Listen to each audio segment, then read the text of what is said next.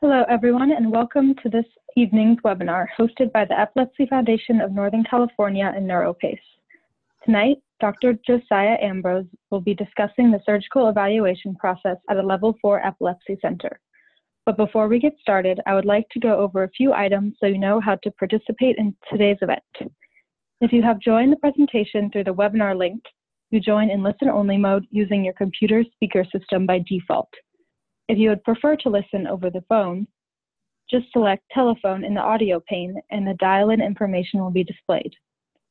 You will have the opportunity to submit text questions to today's presenter by typing in your questions into the Q&A or the chat panel at the bottom of your screen. You may send in your questions at any time during the presentation. We will collect these and address them during the Q&A session at the end of today's presentation. Today's webinar is being recorded and you will receive a follow-up email with a link to view the recording. I would also like to welcome those watching via Facebook Live. You can ask questions throughout the live stream by leaving a comment on the video. I would now like to introduce our speaker, Dr. Ambrose. Dr. Josiah Ambrose is an epilepsy specialist and the director of the Epilepsy Center at Kaiser Redwood City. Dr. Ambrose. All right, well, thank you for that introduction. I'm Dr. Ambrose here, speaking to you from Redwood City Kaiser. And today we're going to be talking about the surgical evaluation process at a Level 4 Epilepsy Center. For those of you tuning in, some of you may have already been to an epilepsy center, and some of you may have never heard of an epilepsy center. So hoping to clear up tonight what the experience is like of going to an epilepsy center and what the journey is like of meeting an epilepsy doctor called an epileptologist, and in terms of what types of tests we might order and what kind of treatments we may be able to offer you. I want to, of course, thank the Epilepsy Foundation for inviting me to give this talk, and I have no financial disclosures. So our goals of this talk this evening, first of all, is kind of describe what is an epilepsy center, who are the different folks you would meet at an epilepsy center to be involved in your care as part of a team. And then, are you someone who should be seen at an epilepsy center? A lot of people don't even know that epilepsy centers exist, but we're out there. There are several of us in the Bay Area, and we have an important function in terms of helping people who have been struggling with epilepsy, either a care for their epilepsy or proper diagnosis. And then, as I mentioned, I'm going to describe some of the testing and potential treatment options that are offered at an epilepsy center. I think for a lot of folks, it can be kind of daunting. What is involved? Are people going to be pressuring me to have surgery? How do I know if I need surgery? I think these are a lot of the questions that are in people's minds when they think about going to an epilepsy center in advance. So I'm hoping to, give you a good sense of what's involved, how we can help, and then certainly leave time at the end of the talk for your questions. But first of all, what is a Level 4 Epilepsy Center? Well, it's a comprehensive team-based approach to treating epilepsy. And as we'll discuss in more detail later, most patients who have epilepsy are pretty straightforward in terms of being treated. Most folks are going to try their first or second seizure medication, and that's it. They're going to be seizure-free. But about a quarter of other patients that will not respond to medications, sometimes even combinations of medications. So it's important for those patients to figure out what other types of treatment options are available. And coming to a Level 4 Epilepsy Center is usually part of that process. The team that's involved at an epilepsy center involves neurologists, usually neurologists who've done additional fellowship training in epilepsy care, and those doctors are sometimes referred to as epileptologists. The teams also involve neurosurgeons who have specific history of doing epilepsy surgery. There are neuroradiologists who look at brain scans all day long, nurse practitioners, neuropsychologists who do specific testing for cognitive function, memory, attention. We'll talk more about that later. Also psychiatrists and other physicians who can help and make sure that someone would be appropriate and healthy for a potential epilepsy surgery, if that's what the recommendation ends up being. And to get the designation as a level 4 center, that center needs to be able to provide a complete evaluation for epilepsy surgery. And typically, and we'll go into more detail about this is going to involve advanced brain imaging, recording of seizures, something called neuropsychological testing, and also psychosocial support and basically total care for each patient, because each patient's story is different and the way they need to be treated and what kind of options they'll have are going to be unique to that person. So who designates a level 4 epilepsy center? Well, there's an actual association called the NAEC, or National Association of Epilepsy Centers. In the Northern California Bay Area, there are several of us, Kaiser Permanente, Stanford, UCSF, California Pacific Medical Center, UC Davis. But level 4 centers are available all throughout the country. And if you're calling in today and are interested in finding a level 4 center near you, I do recommend going to the NAEC's website, naec-epilepsy.org, to find out if there's a level 4 epilepsy center near you. I think it's also important to emphasize that level 4 centers will offer more than just surgery. Surgery is certainly not for everyone. It's not something that all of my patients want, and certainly all of my patients are not candidates for epilepsy surgery. So even though it's the focus of tonight's talk, it's just one of several things that we can offer at an epilepsy center. Sometimes it can be very challenging to actually confirm a diagnosis of epilepsy. The usual testing is coming back normal. It's unclear what's going on. Level 4 epilepsy centers have the testing available to usually confirm with total certainty if someone has epilepsy. Some patients don't need a surgery, but are having a lot of difficulties with their medications, whether it's side effects, just not being able to tolerate them in general, having difficulties with medications interacting with other medicines they're taking. And since we have a lot of experience in treating patients with these medications, and at this point there's over 24 medicines out there, it is nice to speak with someone who has maybe some additional expertise and can provide some additional recommendations about what medications might be right for you. Some patients are not candidates for a traditional epilepsy surgery where a piece of the brain is actually removed. And in those cases, they may be candidates for other types of invasive treatment, such as neurostimulator implants. And if you had seen Dr. Vikram Rao's previous talk about these implants, he talked quite a bit about the vagal nerve stimulator and the NeuroPace device. I'm not going to go into too much detail about that tonight, but those are the primary stimulators that we're using at present. And some patients may also benefit from having a specific diet, such as the ketogenic diet or modified Atkins diet. And most level 4 epilepsy centers will have dietitians trained in guiding people through these challenging but effective diets. So again, this won't be the focus of my talk tonight, but I think it's important to realize that there are other reasons to consider coming to an epilepsy center for an evaluation. So you might be thinking to yourself, should I be seen in an epilepsy center? And who should come? Well, I think a rule of thumb that the NAEC puts forward is that generally, if you've been working with your primary neurologist for over a year and you're still having seizures, it might be worth considering, all right? More specifically, if you've tried 2 or more seizure medications and you're continuing to have regular seizures, then coming to an epilepsy center is something that would typically be recommended. If your doctors aren't sure of your diagnosis, we're operating under the assumption you have epilepsy, but we just don't know, then it might be worth considering coming to an epilepsy center. And if you have something that's called drug-resistant epilepsy, then again, it should be recommended. And this is what I was referring to earlier when I said that if you failed a couple of medications. So just to talk a little bit more about this definition of drug-resistant epilepsy.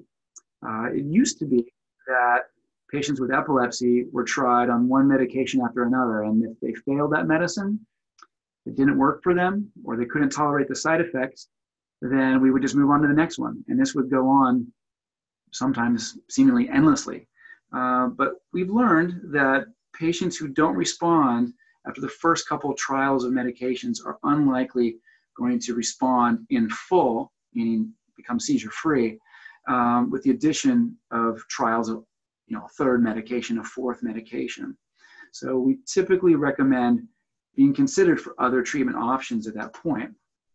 As you can see, it's a very high number of folks in the United States who suffer from drug-resistant epilepsy, usually quoted at somewhere around 25 to 20% of all patients who have epilepsy. So we never give up on working with the medications, but in many cases, the medications alone are going to be inadequate, and we need to think about other potential solutions. And as stated here, the chance that that third medicine is going to be the magic bullet is around 5% or less. These are not great odds. And it's not 0%, so we don't give up on the medications. We'll always see if there might be a better medication or medication combination for you. But the chance that you're going to become seizure-free with medications alone, once you've failed 2 medications at the highest dose you could tolerate, is quite low, all right? And so instead of spinning our wheels and just trying the next medicine, we start to look elsewhere, all right? Just a couple more things I'd like to mention about drug-resistant epilepsy, because I think a lot of folks may not be aware of the fact that these other options for treatment are out there at epilepsy centers. And it's been well studied that these treatments, including surgery, have been underutilized for quite some time. So there was a very good study out of Canada a couple of years back that looked at the Canadian registries, the national registries for the Canadian healthcare system, and to see which percentage of patients who were designated as having drug-resistant epilepsy actually received an epilepsy surgery. And the number was shockingly low at 2%. And, well, what's the risk of not getting that surgery? Because when we choose to just continue with the medicines and not do anything additional, we're making a choice. And that choice has a risk associated with it. And the risk they found in the Canadian population was a risk of death and mortality over a 2-year span was 12%, significantly higher than in the general population, or population of patients of comparable age who don't have epilepsy. So, we really want to be more aggressive about getting people to epilepsy centers who could really benefit from treatments that we offer. I think another thing to mention is that patients who have different backgrounds, Asian, African American, and patients who are not English speaking have also been found to be less likely to pursue surgery and get a full workup at an epilepsy center. So there's a lot of people out there who are missing out on care that they could benefit from. So let's get started. And I'd like to walk you through what to expect if you came to an epilepsy center, what kind of things we might discuss and talk about, and what kind of things you might want to bring with you. So it's all going to start with a clinical appointment with an epilepsy physician like myself, where we're going to go through a full medical history. I strongly recommend, whenever possible, to bring somebody with you. When an epilepsy patient comes in alone, often we are not going to get a lot of information about the nature of the seizures because, as many of you know, most patients who have epilepsy will suffer amnesia or memory loss after the seizure and can't really describe what's happening to them. So having some type of third party who knows you well, who's witnessed many of your seizures, can be a big help.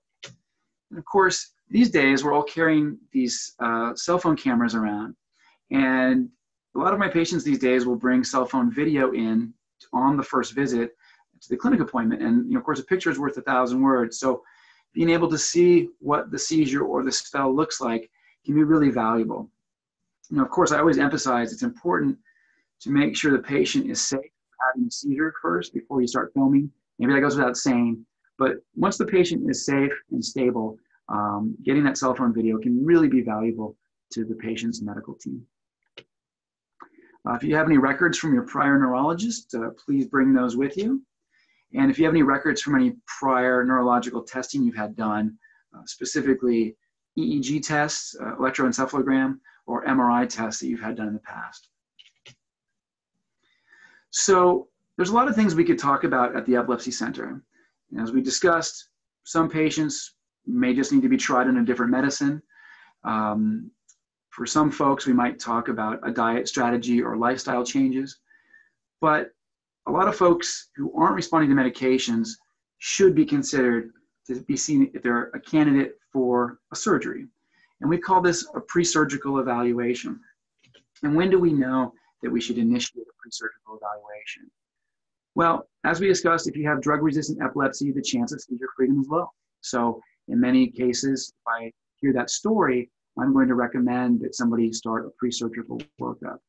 And then sometimes, we don't really know what treatments we can offer you until we've done this additional testing, all right?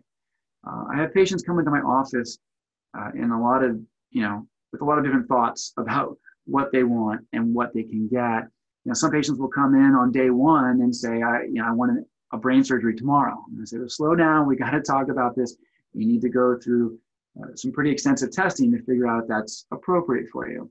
And some patients, the whole idea of brain surgery, rightfully, is terrifying. And they really could not imagine ever having a brain surgery. And what I typically tell my patients is, look, if I was in your shoes and my quality of life was poor because I'm having seizures all the time, monthly, weekly, in some cases daily, I would want to know what all of my treatment options are. And often we can't tell you what all your treatment options are until we've completed more testing. And so I strongly recommend, even if someone's on the fence about whether they even consider a surgery, that you complete the testing first. We'll learn more about the nature of your epilepsy, and then we can tell you, here are your options. And you can then make an informed decision about how you'd like to proceed. But until we've completed the testing, and until we know what your options are, you won't be able to make that informed decision. So I really recommend going through the testing if your epilepsy physician recommends it. And I should also mention that in the hands of trained neurosurgeons, our surgical outcomes and the surgical outcomes across the country are quite good. We'll talk in a little bit more detail about what kind of numbers we're talking about, but our patients do well. And so I know making that leap of faith and from going from testing to actually having a surgery can be scary, but nothing makes us feel better than to see someone who is having horrible seizures all the time become seizure-free. And that is a very possible outcome for many of our patients who have epilepsy surgery. Actually, I already have the numbers here. So a lot of people who have epilepsy that is drug-resistant have temporal lobe epilepsy. The temporal lobe is a part of the brain sort of behind the ear on both sides, and it's the most common site where seizures come from in the adult population. So for patients who are the best candidates for a temporal lobe surgery, they have around a 70% chance of being totally seizure-free 5 to 10 years down the line. Of course, in many cases, they still have to remain on some medication, but if they're doing very well, often they can be on less medication, and in some cases, even be weaned off medication completely. But that varies from patient to patient. For sites other than the temporal lobe, like the frontal lobe or other parts of the brain, a little bit lower chance of being totally seizure-free, but still around 50%. So if you think about those numbers we looked at earlier, what's the chance you're going to be seizure-free by trying that third medication, that fourth medication? We're talking about around a 5% or less chance. When we look at epilepsy surgery in the right candidates, we're looking at a 50 to 70% chance of being seizure-free. So this is really where the money's at in terms of getting better, all right? Not from just trying another pill and then another pill. And of course, if we did all the pre-surgical testing and it turns out you weren't a candidate for an epilepsy surgery, there could be other options we could offer, including neurostimulator implants, as I referred to earlier. Okay, so what are the main goals of a pre-surgical evaluation? Well, one, of course, we want to verify that the patient has epilepsy. We want to make sure we have the correct diagnosis. About a third to a quarter of patients we see here at the Epilepsy Center have some other type of spell. And the reason they're not responding to their medications is because they don't have epilepsy. And so we have to figure that out. But for those folks who do have epilepsy, we need to figure out what type of seizures they have. And I always tell my patients, if I could categorize epilepsy into two basic categories, you really have people who have focal seizures, and you have patients who have generalized seizures. If you're not familiar with those terms, a focal seizure is a seizure that starts from one place in the brain or one focus in the brain. And the seizure will often spread from that location. I usually talk to my patients who have focal epilepsy and describe the epilepsy as a wildfire that starts in a forest, and then it sort of spreads from that area. On the other hand, you have folks who have generalized epilepsy, and that's a type of epilepsy where the entire brain is generating the seizure at the very onset. In most cases, that's a genetic condition that presents earlier in life, although there are some exceptions to that. But making the distinction between focal seizures and generalized seizures is really important, because depending on what type of category your seizures are in, that can dictate which medications are the best medications for you to try, or if you could potentially be a candidate for a surgery or not. I don't want to go into too much detail here, but let me at least say that if you have focal seizures and your seizures are coming from just one location within the brain,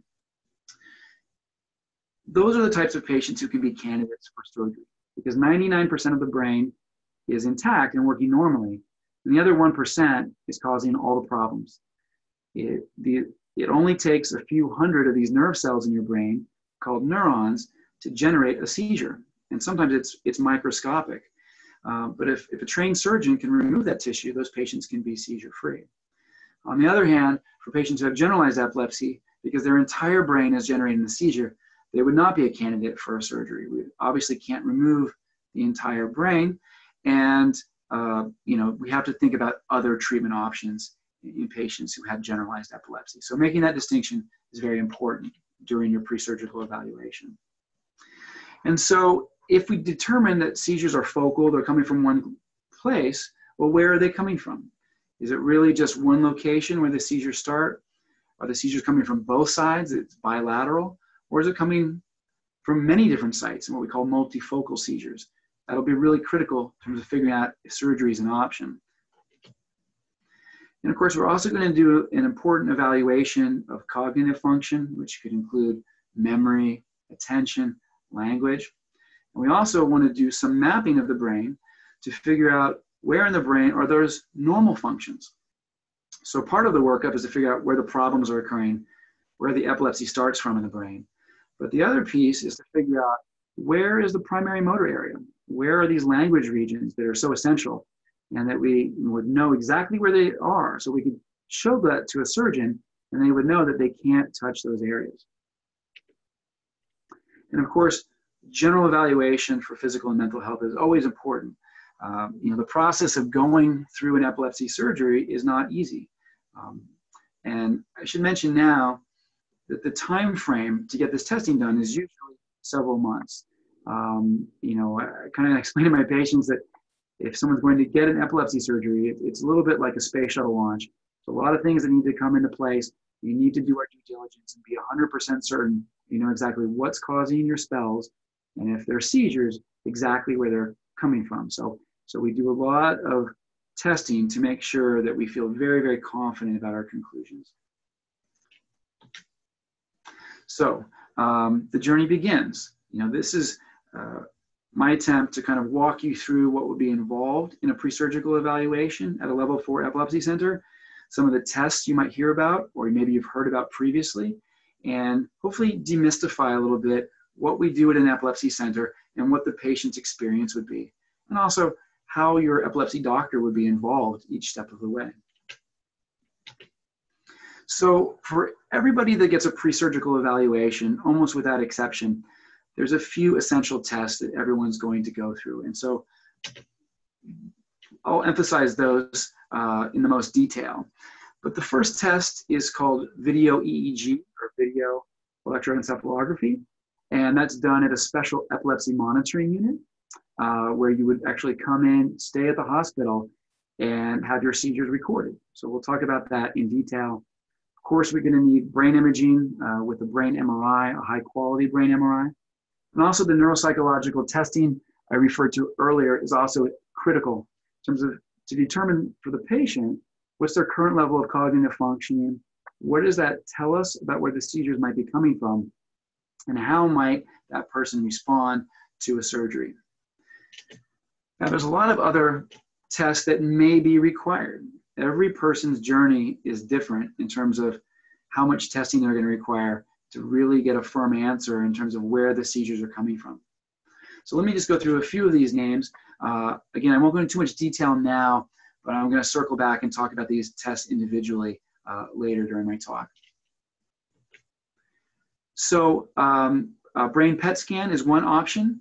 Another is something called a MEG scan or magnetoencephalography scan. There's the ictal SPECT scan. I know these all sound like jargon, but I will tell you what this all means shortly. There's also functional MRI language testing. Some additional language testing called the WADA test. The WADA is actually the name of a doctor in Japan who developed this testing many years back. Sometimes patients will require something called invasive EEG. Not every patient needs that, but you might hear that term thrown around sometimes, so I think it's important for me to describe a little bit about what's involved. There's actual brain mapping we can do for motor and language functioning at the bedside for patients who have invasive EEG. And some patients actually have brain mapping done in the operating room. So let's talk about the principal testing that everybody's going to need who goes through a surgical evaluation. And the critical first test in most cases is coming into the epilepsy monitoring unit. It's also referred to as phase 1 testing. So what's involved? So basically the patient's going to come into a specialized unit to record their seizures. And I know this sounds a lot, rather odd to a lot of my patients in terms of, you're asking me to come into a hospital to actually have seizures. I'm trying to avoid having seizures. And what I usually say to my patients is, you're already having seizures now, and we're not getting important data and information from those seizures to help you. If you come into the epilepsy monitoring unit, we can actually record those seizures in a controlled environment and then use the information to then get you better control over your epilepsy, all right? So we know it's not easy, but it's a very worthwhile week, and we almost always learn something very valuable about your epilepsy. So it's usually a week of continuous recording. Many of you who are joining us tonight probably have had an EEG in the past, and most routine EEG studies at a neurology clinic are going to be about 45 minutes to an hour long. But this is a continuous recording. It's going on for days and days on end. And the hope is to actually record your brainwave activity during a typical seizure. There's trained nursing staff who'll be watching you the entire time, 24 hours a day. And typically, because we only have 5 to 7 days to record seizures, we're going to lower your medication. In some cases, discontinue the medication completely to set the stage for a seizure to happen. But like I mentioned, it's the safest possible place to have a seizure. There'll be padded bed rails, a nurse outside. There's continuous video monitoring so that someone's watching you the entire time.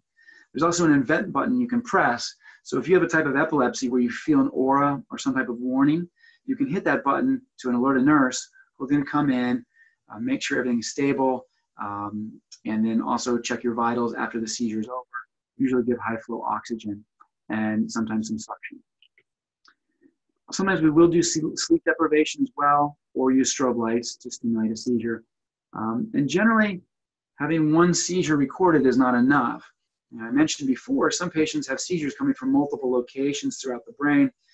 And so it's important that we record all the seizure types that you're experiencing out in the normal world when you come into the epilepsy monitoring unit. And we would like to get an example of all of those just to make sure that the seizures are, coming not from just one location, but possibly multiple locations, because we would need to know that before we can make recommendations about potential treatment. And at most centers, you can have a family member stay with you. And I certainly have many patients who are not verbal or developmentally delayed, or just need to be reassured and have somebody they know who's there. It's not required to have a family member stay with you, but it can often be quite helpful because in many cases, your family or friends will know you and your seizures best. And so If there's subtle onset of a new seizure, they often will hit the button first, and then the nurse will come in and check on you. So what kind of information do we get from an epilepsy monitoring unit study? Well, we're going to get these squiggly lines, which is an EEG. But we can use those squiggly lines to help us determine a few things. Again, we're confirming that the seizures are indeed epileptic, which is critical. We're going to, as I mentioned before, determine if the seizures are coming from just one focus, and if it's a focal seizure, or if you have generalized epilepsy. And again, we can use this data to localize where in the brain the seizures actually come from. Just a little bit more about focal seizures versus generalized seizures. So of patients who have drug-resistant epilepsy, 2/3 of those are going to have focal seizures, meaning again, coming from one place, often the temporal lobe, but sometimes other locations. On the other hand, generalized seizures are in about 1/3 of patients who have drug-resistant epilepsy. And again, that distinction is that there's just one focus where where the seizures come from, then an epilepsy surgery or other invasive treatment could be considered. If you have generalized epilepsy, then a surgical resection would not be an option, but there may be other types of options we could consider. So this is a really important branch point when we're determining what type of epilepsy you have and figuring out what treatments are on the table. So I want to talk a bit about brain imaging. I won't go into too much detail, but I at least want you to have a little bit more familiarity after this talk with some of the names of these tests and sort of what's involved from your standpoint in terms of the experience of having these tests done. Many of you who are joining us tonight have already had brain MRI, so you're familiar with this loud machine where you go into a tube and have pictures taken of your brain. We generally recommend that you have the highest quality MRI scan done possible. For most folks, we try to get what's called a 3 Tesla brain MRI. Tesla is just a measurement of the strength of the magnetic field. But at this slightly higher strength, we can often see more detail and can see abnormalities we can't see on a standard 1.5 Tesla MRI. So this is usually the standard brain scan that we use to start the pre-surgical evaluation. Now, a lot of folks who have epilepsy are going to have totally normal appearing brain MRIs. And in patients where that's the case, that's about 1/3 of patients, we're going to need to look into other potential brain imaging modalities. Another type of brain scan that can be helpful is something called a brain PET scan. And PET stands for positron emission tomography. This scan doesn't look at the structure of the brain tissue, but instead looks at the distribution of blood flow. I have a little example here, if you can see on the screen. The red and orange areas are what we call hot spots, where there's a lot of blood flow, and the blue and green areas are areas where it's cooler or where there's less blood flow.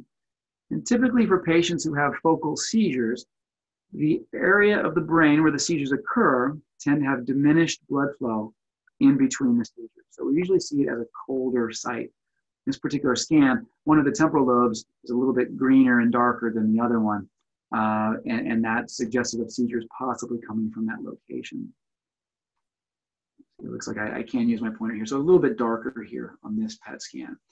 This scan does involve having an IV placed, and you'll be given an IV injection of some radioactively labeled water. It's not dangerous levels of radioactivity by any means, but once that radioactive labeled water enters the bloodstream, a scanner called a cyclotron takes these pictures, which looks at blood flow patterns. Another scan we don't use as often, but can be helpful in patients where we're having difficulty finding where the seizures come from, is called a MEG scan, or magnetoencephalography. This scan, again, is non-invasive, and it's sort of the flip side of the EEG test we do. So the EEG, or the electroencephalogram, looks at the electrical field around the head.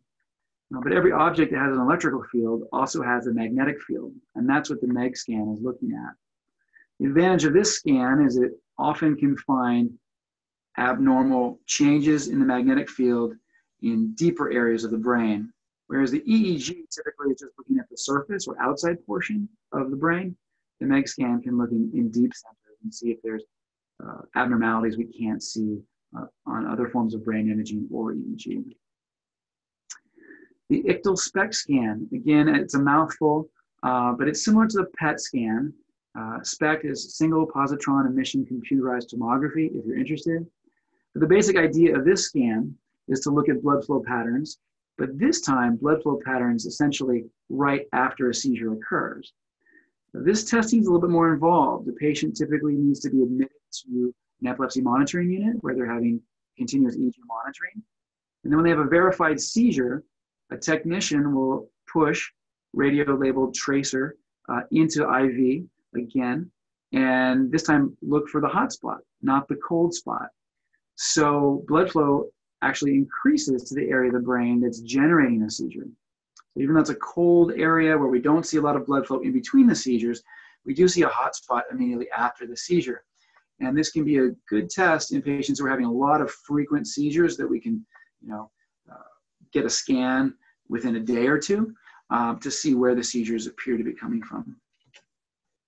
Okay, so the brain scans I was talking about before were really focused on figuring out where the seizures come from. As I mentioned earlier, part of the surgical evaluation is also to figure out where normal function in the brain is localized to. The standard way that most epilepsy centers are doing this now is with non-invasive MRI imaging called functional MRI. And this is a little bit different than your typical MRI.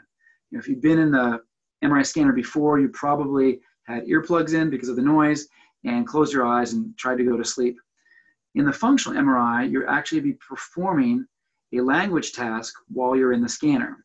So a computer screen is projected to a little mirror in front of your eyes, and generally you will go through language tasks like rhyming tasks or generating a verb, and you just do this all internally. You don't actually have to speak in the scanner.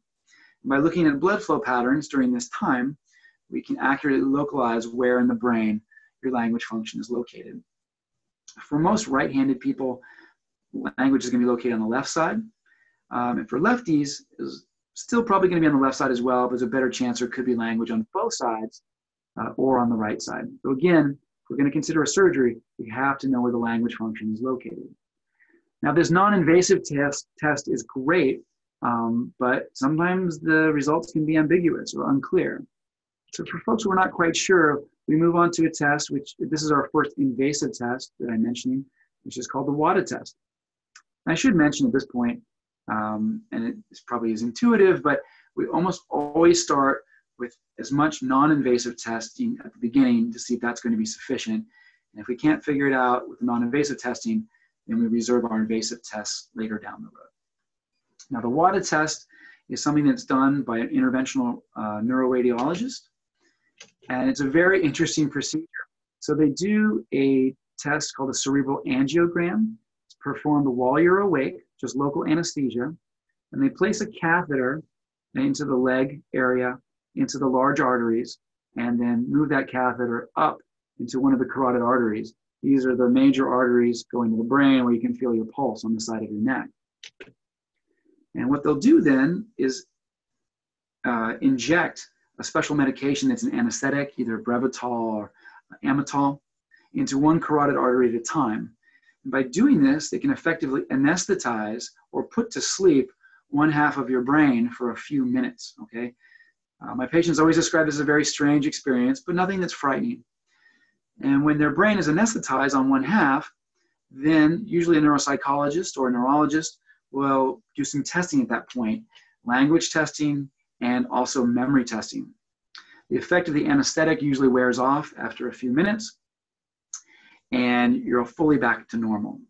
But essentially what this test does is it previews how would you be functioning if half of your brain was shut off, or if half of your brain was removed, hypothetically, in some form of surgery. Can you still speak normally? Is your memory still intact? So often this testing can provide additional reassurance that someone would tolerate a surgery well and have a good outcome. I also want to mention, as an aside, but when we're thinking about who's a candidate for surgery, we have to, first do no harm. That's the creed of all physicians. We have to make sure that A, we would not be hurting the patient in the process. No epilepsy physician would ever recommend that somebody lose language function or lose motor function as a trade-off to stop their seizures. And then the second part is to make sure that we felt that a surgery would actually be effective and do what we set out to do, just to get rid of your seizures. And as I mentioned, the WADA test will help figure out which side of the brain has speech centers, and if the left side or the right side is sufficient on its own for verbal and specifically verbal memory. So now we're going to talk about neuropsychological testing. This is one of the essential tests for anyone undergoing a surgical evaluation. And it's basically like a really fancy SAT test, okay? So it's going to be a battery of cognitive tests for attention, memory, language, spatial functioning, something called working memory. And it takes some time. So it's a better part of a day, usually about 7 to 8 hours. It can be done in one sitting, or sometimes it can be split up into two separate sessions. Just mentioned here, patients can be asked to solve puzzles, answer specific questions, and then there'll be scoring. And the results, the way we use these is, one, sometimes patients have specific difficulties in cognitive function that can help us further localize their seizures to a specific area of the brain. So typically, areas of the brain where seizures come from have less blood flow, and they also don't function quite as well. The second piece is that we need to know what your cognitive level of functioning is at this time. So that if we did offer you a surgery in the future, we could tell you how you would respond to that surgery and what your level of functioning would be like after that surgery. You know, if this testing suggested that somebody would suffer significant cognitive loss from the surgery, then we would not decide to move forward with surgical planning. So you've done all these tests over a couple of months, and now the job of your epilepsy physician and epilepsy center team is to bring all of that information together, all right? And as I mentioned, it can take several months to complete the testing, and this testing will then be presented in front of a group at a multidisciplinary epilepsy surgery conference. At our conference, we have all of our epilepsy surgeons present, all of our epilepsy neurologists, neuroradiologists, neuropsychologists, our nurse practitioner, and we make a group consensus decision about who's a candidate for surgery and who's not. And in some cases, who needs additional testing to answer that question. So based on the results of all of your testing and the discussion that takes place at an epilepsy surgery conference, the team may recommend proceeding to an epilepsy surgery, okay? And then you can make a decision. You know, this is the recommendation from your epilepsy team. Is this something you want to move forward with? In many cases, epilepsy surgery is the patient's best option to become seizure-free. I won't go into too much detail today about the actual surgeries themselves, but suffice it to say, there are traditional surgeries where brain tissue is removed with a scalpel. And then in some cases, patients can be candidates for less invasive surgeries, what's called laser ablation. Not every patient's a candidate for this, but if you've ever considered epilepsy surgery and thought to yourself, you know, I just can't imagine having a large hole in the skull and having a surgeon go in and remove brain tissue. Well, there are other options out there, and some patients can have less invasive laser surgeries that are appropriate. Some patients will not be a candidate for an epilepsy surgery. For example, if we find that your seizures are actually coming from both sides of the brain, well, we cannot safely remove tissue from both sides of the brain.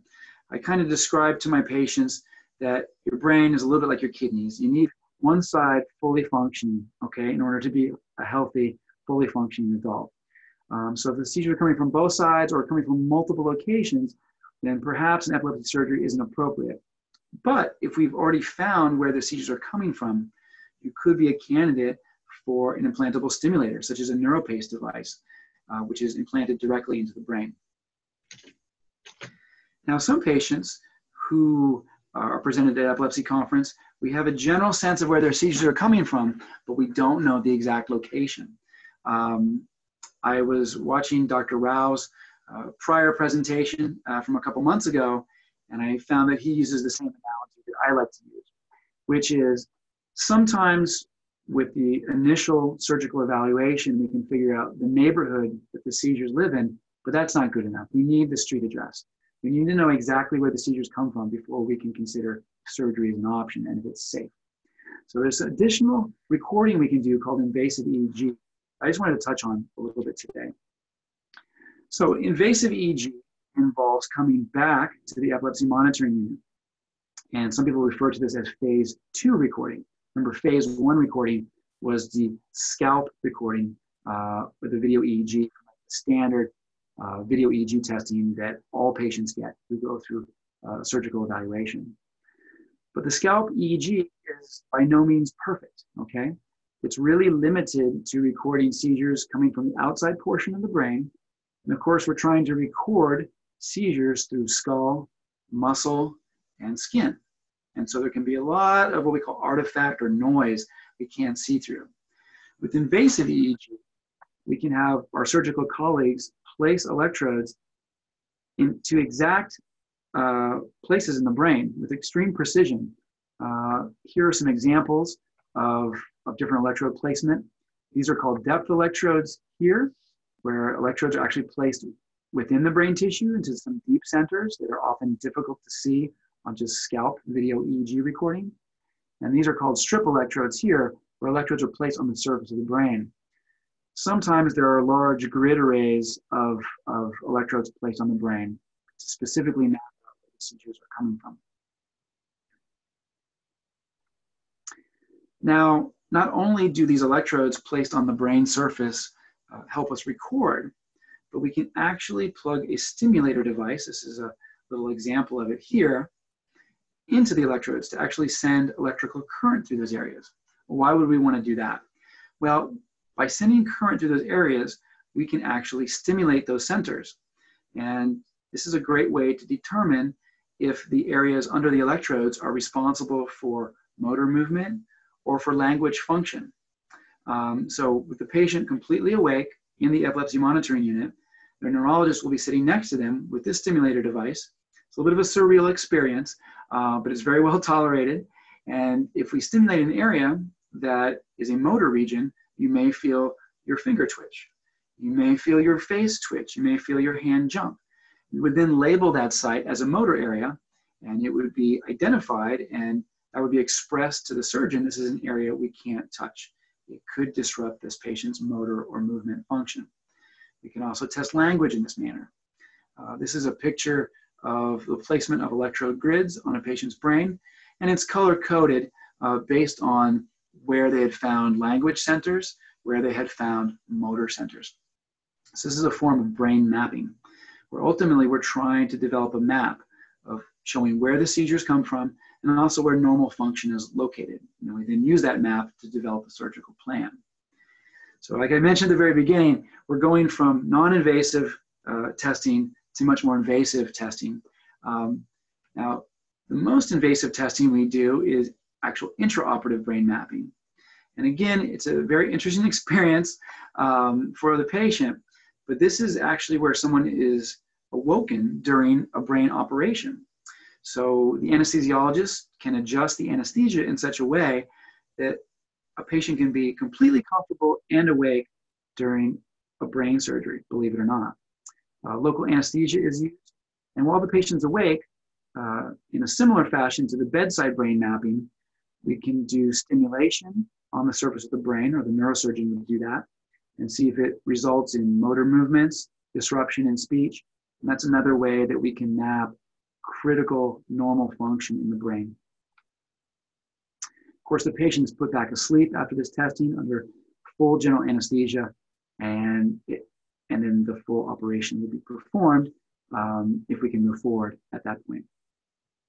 So I hope I didn't go into too much detail to confuse anybody, but I want people to have at least some familiarity with some of these terms that you might hear when you go to an epilepsy center about testing that could be recommended for you, okay?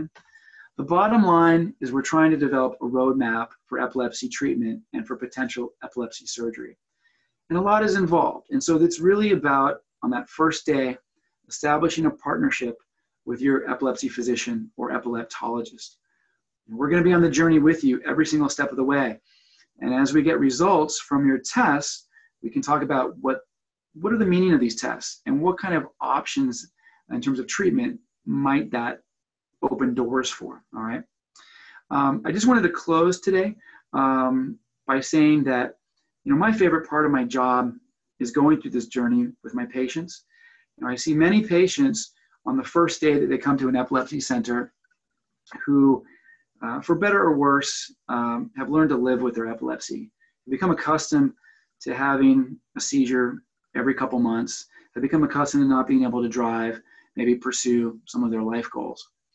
And I think it's really important when I see somebody on the first day to reorient them and let them know that there's probably more treatment out there than they've really been aware of before, and that the goal from day one should be total seizure freedom.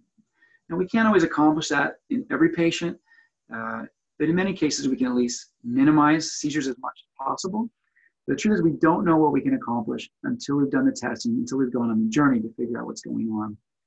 And my favorite part of my job is when I see patients who successfully had epilepsy surgery or a stimulator implant, and a year later, we're talking to them about maybe lowering their medications because they're seizure-free. We're talking to them about filling out DMV paperwork to see if they can drive. We're talking about filling out paperwork for an employer to let the employer know that they're safe to start their new job. And so I strongly encourage you, if you're listening to this lecture and you think you could be a candidate for a surgery based on what we talked about, if you think that there's unanswered questions, or that potentially there's other treatments might be available to you because the medications have failed time and time again, I strongly encourage you to ask your primary neurologist to refer you to a level 4 epilepsy center. And we'd love to see you and discuss what other options might be available. So with that, I just wanted to put out references for a couple of the studies I discussed here, and say thank you for taking the time to listen, and I wanted to open things up to any questions you may have. Thank you so much, Dr. Ambrose. We're now going to begin answering the questions submitted during today's presentation. As a reminder, you can still submit questions to the Q&A panel at the bottom of your screen, or if you're watching on Facebook, through the comment section. The first question is, is it difficult for a Kaiser patient to get elevated to a level 4 facility? So the question was, is it difficult for what type of patient to come to a level 4 center? A Kaiser patient. Oh, I guess the short answer is it shouldn't be, okay? Now, it is true. I mean, not every physician, at least in our system, is aware that the epilepsy center is here. But I've worked hard to make sure all of our primary neurologists know that we're here, and it should be seamless. If you're a Kaiser patient, you don't have to get referred out of system. You can get referred to one of our 2 epilepsy centers. One is my center in Redwood City, and the other one is in Sacramento, where my colleagues work. So I think it's really just a matter of asking your neurologist if they think that you're appropriate to come see us at the epilepsy center. And in most all cases, it won't be an issue. And of course, you can always ask them to reach out directly to me if you'd like me to review your case, and we can determine if you should be seen at the epilepsy center. Thank you. The next question is, how do surgical options for TLE affect memory or cognitive problems? Yeah, well, that's a great question. So TLE is referring to temporal lobe epilepsy, which, as I mentioned, is the most common form of focal epilepsy in adult patients. And the temporal lobe is a very important structure. It houses some other important regions of the brain, namely the hippocampus, which is the primary short-term memory center. So that's why testing of memory is really crucial prior to an operation. We can generally figure out if someone's going to tolerate an epilepsy surgery that would remove the temporal lobe and the hippocampus by looking at their neuropsychological testing results. Sometimes doing memory testing through WADA testing might be required to really know how somebody would do if the temporal lobe and hippocampus on one side is removed. This comes up a lot where there can be potential for some memory changes after a temporal lobe surgery. But this is how I describe it to my patients. So first off, many patients' memory is actually going to be improved after an epilepsy surgery. And if you think about it, if the hippocampus and the temporal lobe is having this abnormal electrical activity going on all the time, it's disrupting normal memory function. And this is why so many patients who have temporal lobe seizures suffer from short-term memory loss. Some patients are not going to have their memory change at all, but there will be a small percentage of patients who notice a small step down in their short-term memory. Of course, we will have evaluated your short-term memory before we considered you for surgery to determine if that small step down would be tolerable. So I do have some patients that after a temporal lobe surgery need to be a little bit more mindful about putting alarms on their phone, keeping a strict calendar to jog their memory. Often about a year after the surgery, they'll notice their memory picks up as the opposite remaining temporal lobe picks up some of the function that was lost on the side that was removed for surgery. It's a concept we call brain plasticity, and that can help people compensate for this. But even for my patients who noticed some worsening of short-term memory, they feel that the trade-off for being seizure-free is well worth it. The last thing I just want to mention here is that, for patients who are concerned about memory loss, memory changes following a temporal lobe surgery, if you're continuing to have seizures on a regular basis, the repetitive effect of having those seizures will cause worsening memory loss, sort of, quote unquote, organically or naturally, all right? Where the hippocampus can become scarred from having so many seizures. So if we don't do something about your epilepsy, many patients will suffer significant memory loss just from the process of the epilepsy. So in those cases, generally removing the disease and damaged temporal lobe and hippocampus in the long term is going to result in more memory preservation. Thank you. We have two quick questions about local epilepsy centers. So the first one is the Sacramento Kaiser a level 4 epilepsy center? So Kaiser Sacramento at this point, I believe, is a level 3 center, meaning that they have an epilepsy monitoring unit and they have trained epileptologists, nurse practitioner, neuropsychologists. Kaiser Sacramento at present does not have trained epilepsy neurosurgeons. So right now, all the cases that are worked up at Kaiser Sacramento come to Kaiser Redwood City for their surgery.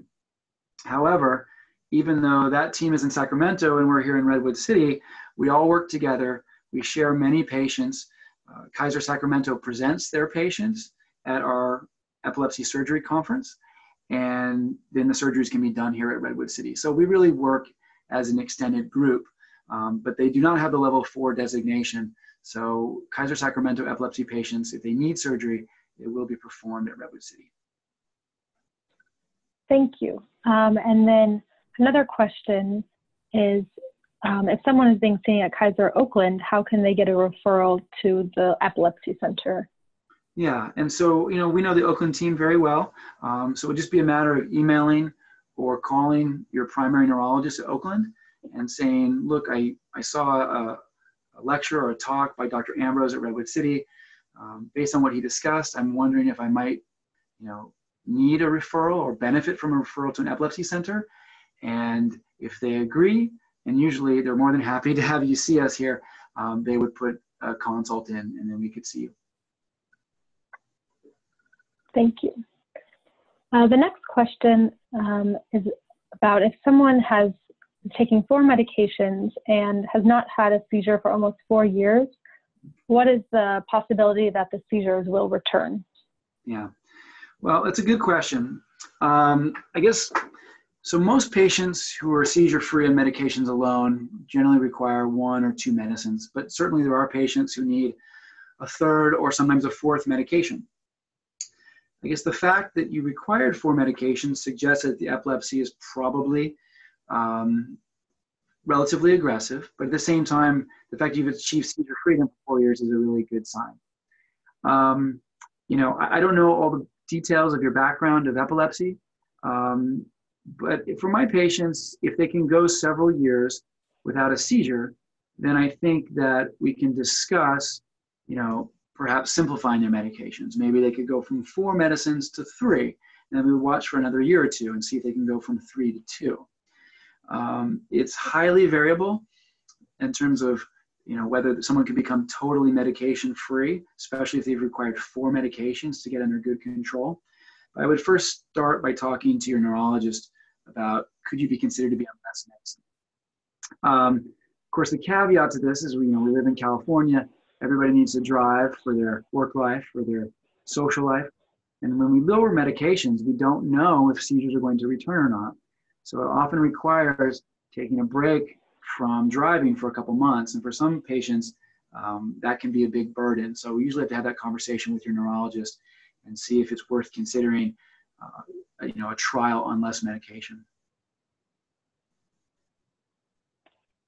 Thank you. The next question is, if you had a brain tumor removed and have epilepsy as a result, are you still a candidate for more surgery? You could be. A lot of it depends on the location of where the tumor was and where it was removed. But we see many patients who have had other abnormalities, what we call lesions in the brain, whether it's a brain tumor, an abnormal blood vessel like a cavernoma or arteriovenous malformation that people have had surgery for.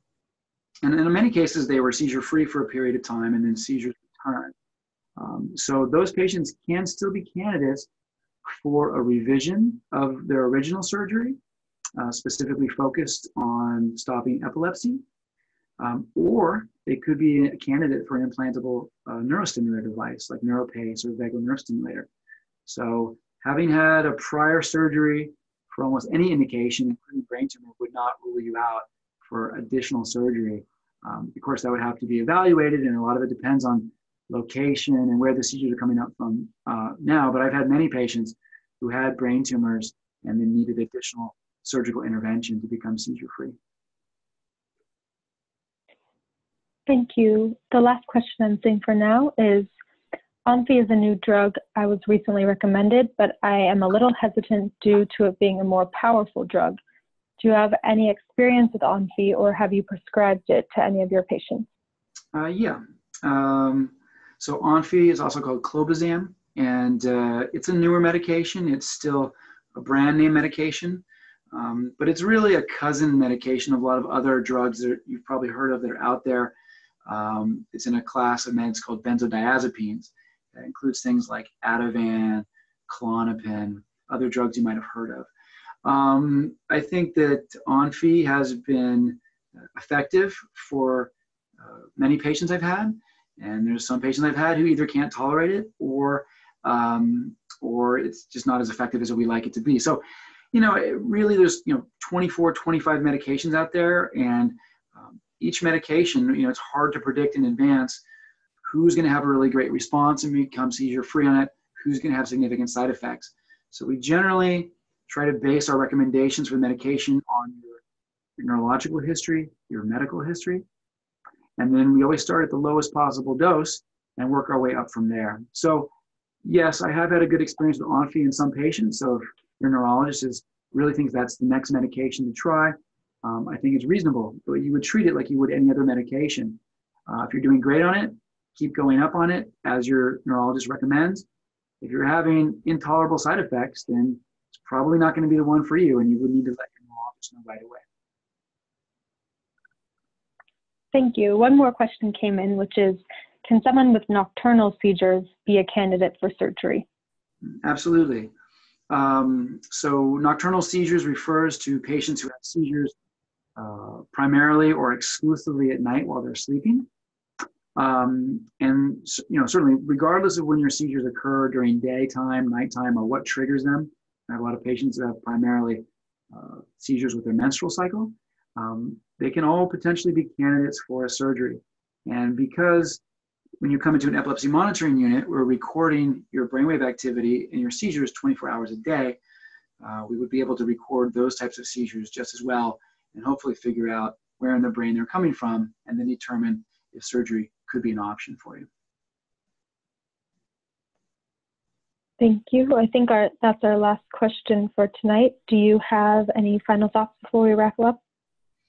No, I just wanted to thank everyone who took the time to call in. And I think just, the bottom line, there's a lot of details I talked about in my talk tonight, but I think the bottom line is that, you know, the initial goal should always be seizure free. If you're struggling to achieve that, and it's been some time that you've been working with your neurologist, and you've tried 2 or more medicines and it's just not cutting it, then I would strongly recommend asking your primary neurologist for a referral to an epilepsy center. There could be many excellent options for you, and we'd love to talk to you.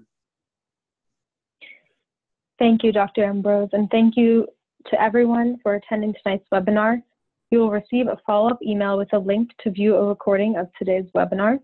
NeuroPace is a sponsor of the Epilepsy Foundation of Northern California's webinar series. You can find more information on new treatment options for epilepsy patients at www.neuropace.com. On behalf of NeuroPace, Dr. Ambrose, and the Epilepsy Foundation of Northern California, thank you for joining us and have a great rest of your evening. Thanks, everyone.